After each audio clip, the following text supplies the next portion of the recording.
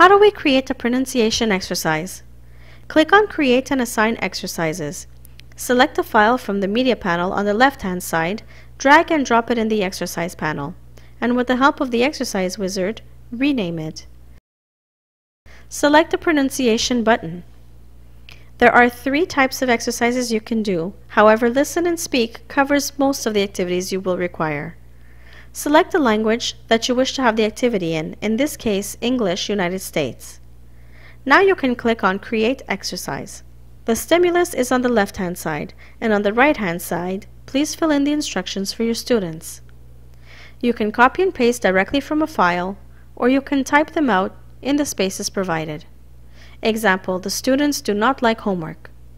I play an instrument. The cheerleaders are at the game. Let's preview what the students will see. The student can click on the Listen button first to hear the proper pronunciation. The student must then select the button Click and Talk to record their voice. Once they're done recording, they need to re-click that button. Once the speech recognition tool evaluates the student, a percentage will populate after each sentence, in this case 100%. This exercise is auto-graded based on using a cloud-based speech recognition system.